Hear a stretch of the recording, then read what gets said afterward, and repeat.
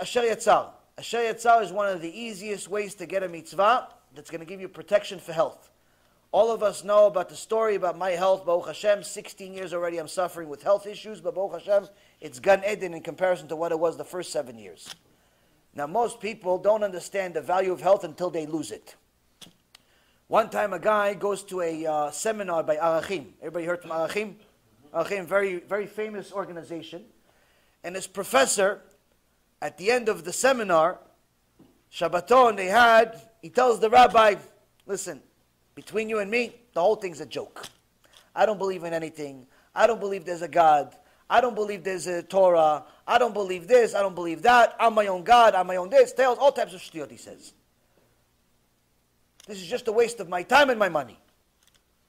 So the rabbi says, you know, you can listen to Hashem in two ways. One, you can listen to it through me.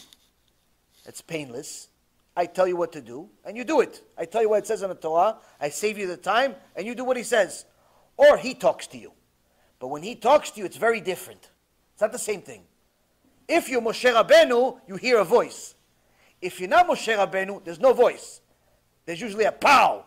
There's usually a nice slap. There's usually something happens. And when Hashem talks to you, he's usually going to talk to you in the smallest things. So the professor is interested. He says, what do you mean the smallest things? He says, for example, like going to the bathroom. Maybe one day you're just not able to go to the bathroom. Or you go too much. So the professor says, what, are you making a joke out of this? At least tell me something scary. What bathroom? What are you talking about? And he runs away. The next day, the professor calls the rabbi once after another, until he gets him on the phone. Finally, he picks up the phone, and he's crying hysterical. The rabbi says, what happened? He says, I have to see you. I have to see you. Okay, fine, you have to see me. Well, what happened? He goes, I have to see you, please, please, please. Okay, come to my office. No, come to the Bet Midrash. I'm learning over here. He gives him the address. Come whenever you want. The guy runs over there. He runs into the Bet Midrash, hysterical, crying like a little baby.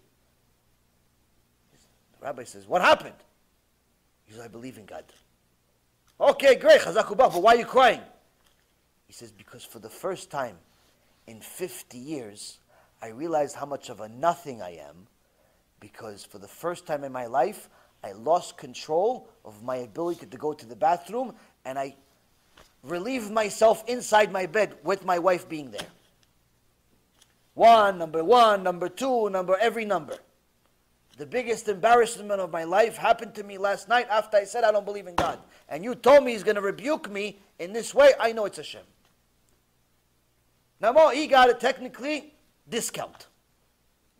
He did tshuva for a discount. Most people don't have such merits. Most people, it's much more expensive. Most people, it's much more painful. He got the message right away. So anyone that wants a special merit to have refuah shlema, make sure to read Asher Yatzar with full kavanah. Meaning, don't play with your phone and think Asher Yatzar at the same time because you know it by heart because you did it 1,000 times. Look at the poster, put it on your wall just like it's a famous Picasso painting, but this is much more valuable. Look at the words and say Asher Yatzar. Say it. Think about it and just think about how amazing it is that you're actually able to go to the bathroom without screaming. You're able to go to the bathroom without crying. You're able to go to the bathroom, period. There's a woman that came to my shiur just a few weeks ago. She told me that her sister, who's only in her 20s, has to go to the bathroom with a tube. She has a tube connected to her. That's the only way she can go to the bathroom. Trust me, if she had the ability to do this blessing and get herself out of it, she'd do it 1,000 times a day. We don't have to wait for that. So that's mitzvah number 2.